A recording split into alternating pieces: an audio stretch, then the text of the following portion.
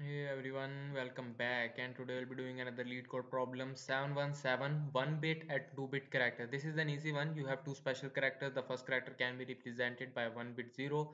The second character can be represented by 2 bits 10 or 11, 1 0 or 1 1. This is not 10 and 11.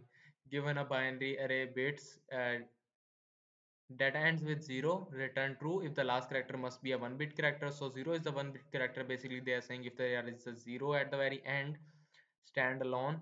So here if we have this example, we are going to return true because this is our 2 bit character, this 0 and this one and this 0, and then 0 at the very last is going to be you can say a 1 bit character, so we'll be returning true in this case. In this case we are not going to return true because this is a 2 bit character and this is also 1 and 0 is also a 2-bit character.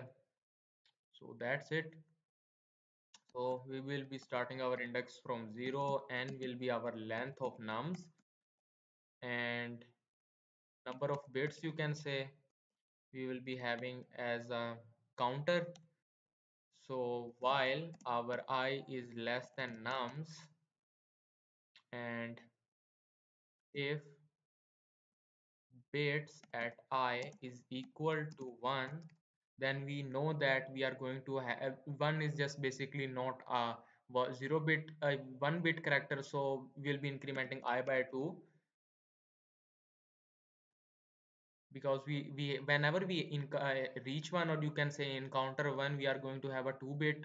So that's why we are going I plus 2, and nums will be also num bits will also be incremented by 2. So that's it. And now in the else case, we can see that if we have a 0, we are just going to increment our index by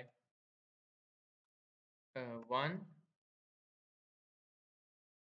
Nums is not going to be incremented, nums is going to be 2, because obviously we are not to do increment at each point, and num bits will be 1 if we encounter a 0. So if we encounter a 0 at the very end, then obviously num bits is going to be 1, and then we can just return if num bits are equal to 1.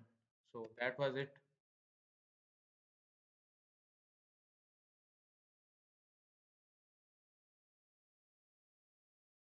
Oh, okay, so it was our bits array. I thought it was a nums array.